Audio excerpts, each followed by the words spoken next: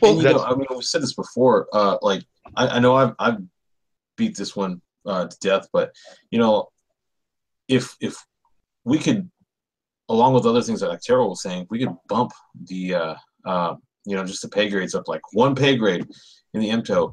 That could go a long ways to retaining talent and creating room for career progression on the administrative side of the house. And then on the operational side of the house, uh, when you're a E4 E5 trying to brief a battalion staff on something, you could be preaching the gospel according to Jesus himself, and those dudes are gonna doubt what you say simply because of your rank.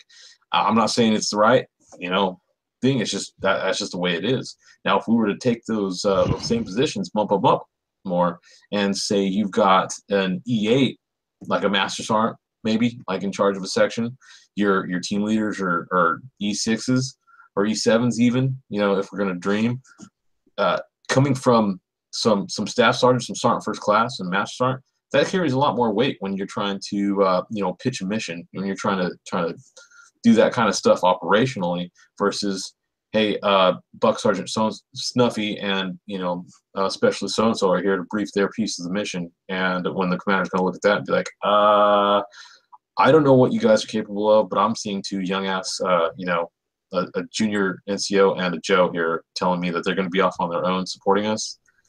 That's the not gonna reaction that happen. you're going to get. Not gonna happen. Yeah, No, I that's doubt it. Yeah. that's where I still say we have to go back and redesign everything, make it an MOS, uh, take the snipers out of the battalions, put them at brigade level, so that way the brigade commanders overall in charge of them. Give them a senior captain that's already had a company command as a company commander in the brigade. He runs them just like the old days when they had a BRT, Brigade Reconnaissance Troop. Now you have a brigade set of snipers. They're a brigade asset. They are your most, direct, casually producing, intelligence gathering people that you have in your entire brigade. Use them well. Use them wisely. Don't squander their knowledge. Don't squander their talents. You have this group of guys. Break it down so each that's run by a captain and a master sergeant first sergeant. Now you have each battalion would have a section or a platoon attached to them. So now you could now since they're attached from the brigade level, if say for example, uh, normally these guys normally work with 115. Now instead of working with 115, we send three teams of 115 and one team down to 269. Why? Because 269 is in a hot area. We flexed them over instead of how it is right now. Guys could be at their battalion doing nothing. Nothing's going on in their sector, and 3 streets over is another battalion sector. Everything goes on over there. They can't get in a fight because their battalion will not allow them to go work with that other battalion. That doesn't make any sense to me. You only got so many of these guys. Use them wisely. Make a good rotation for them. How we use snipers has kind of shifted over the last few years. The idea is what we can do. We used to have a course, a sniper appointment leaders course that talked about how you use snipers and what they can do and what they can't do. We took lieutenants, captains, majors out to the range and let them shoot a 50 cal. Let them shoot the M107. We actually had them walk from sniper school out Good Luck Road out to Coolidge, which is about 2.5, almost 3 mile walk out there. So they walk 3 miles out there carrying this 34-pound rifle, and they figure out immediately that this is not what they want to do because it's not fun. So once they figure out that, now they get to shoot it, and they figure out, hey, the M107 is a anti-material rifle. It's good at shooting trucks, bunkers, houses, airplanes that are on the ground. Stuff designed to shoot scuds, things like that. It's not designed to engage enemy personnel. Why? Because personnel, you're talking it's a 600-meter gun because it's a 3. Remember we talked about minutes earlier. So a 5-minute gun, 5 minutes at 6 is how much? 6 times 5 is 30. Oh, that's 30 inches. So basically, it'll hit somewhere within this 30-inch circle. Good luck with that. Not really what you want for 34 pounds to carry around without ammo. So lieutenants would figure that out. Where am Not I to going with mention all telling this? everybody exactly where you're at as soon as you shoot. Oh, not to mention, the concussive blast gives you headaches for days from it. Got to go to the audiologist. Why? Because I can't hear because I used to be on the 50 cal range every couple of weeks. But get these programs back in place, get it going. We've shifted how we use snipers. Gone are the days of 2 guys out by themselves in the woods, crawling around, whatever. Now it's, hey, the unit's going to go do a raid. Sniper's going to go in a couple hours beforehand, climb to the top of this building, watch, and when the unit goes down, kicks down doors, does a raid, any squirters that run, snipers should engage the squirters that run. That's what happens these days. Or we're still in the mountains, still get up high, looking far. The sniper's mission is not just to engage enemy personnel and targets. It's also to engage, to provide battlefield intelligence. We have to remember that, these guys, we have optics. We have a whole plan of how we record data and how we find small items and tune our eyes so we can see things out there. So we have to use that capability as well. So there's a whole lot of capabilities that we're squandering because we're letting these guys be a sniper for one tour. Paying all this money to send them to a sniper school for one tour. One of the best things that I was able to do was actually get into the SELC, or the Sniper Employment Leaders course you mentioned earlier, as a young NCO, and it gave me the opportunity.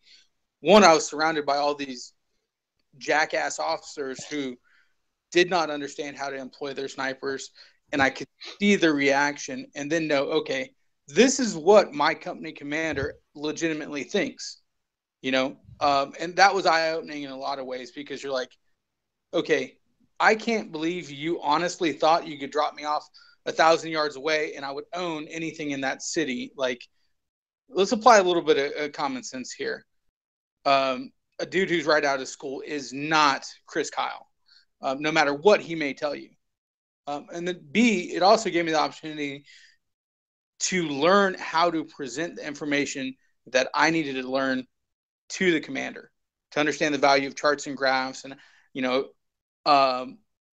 speak officer ease instead of NCO ease, so that you could get that relationship built with them. Because it's exactly like we mentioned earlier, when you're a young NCO and you're trying to stand up in front of the old man and say, hey, I can support your operation, and he can look to the left and right and he can see all these senior NCOs who he knows and trusts and who've got decades of experience. He's going to look at you as a young E5 or E6 and be like, what are you talking about? I should drop you off with your team and you're going to do some shit? No. But SELC gives you the opportunity to learn how to present that, how you need to develop that relationship, and then also how to develop a sustainment training plan for your snipers. And when I left SELC, one of the things that I did was try to go and get every bit of information I could on the POI, the grading schemes, previous sniper section SOPs, everything we could get to build that knowledge base to give back to the section. And I've still got NCOs who are in sections who are using SOPs that I wrote when I was the sniper employment leader. It's an impossible hurdle if you're not using that resource. And unfortunately, SELC was a greatly Army shit on and took away. Yeah.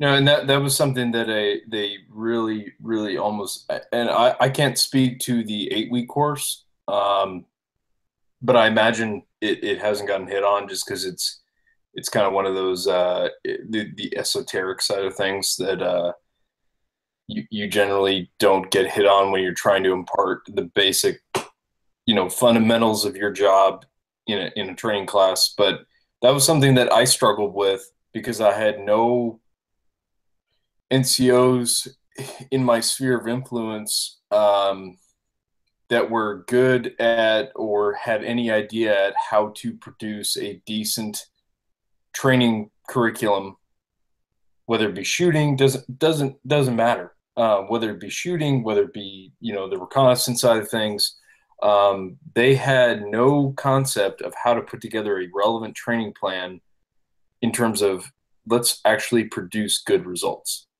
Instead, it was how can we come up with some sort of operation that makes us look good in the eyes of command so they can give us more stuff later. And I think that was approaching it from the wrong end of the spectrum. Yeah, I mean, having that tact, developing that relationship with the commander, and doing all the things that Adam was just talking about, man, that is key, and it doesn't help when you just as soon as you get that good working relationship with the whether it be the battalion commander or whoever you're working for, just about the time when you do get a good relationship going on with them, they move on to another command. So then you're starting off from scratch again if you happen to be still in the section, if you're a team leader or section leader or whatever. And you're constantly having to rebuild that relationship again.